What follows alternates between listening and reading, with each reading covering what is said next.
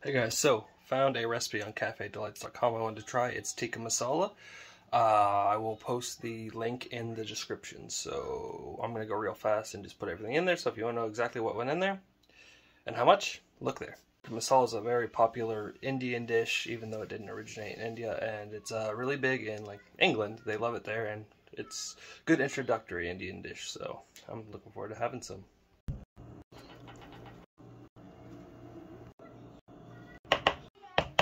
Marinate for a few hours.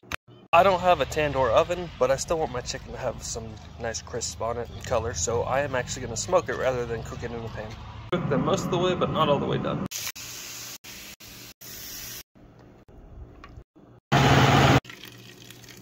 Some nice color. Let's finish this up. Tikka masala.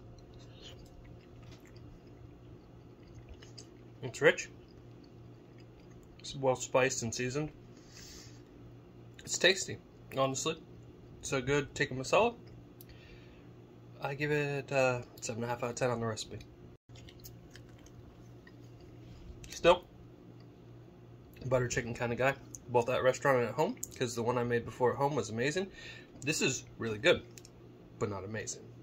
Still a very solid recipe, and I made some changes myself, so that could have even been a factor.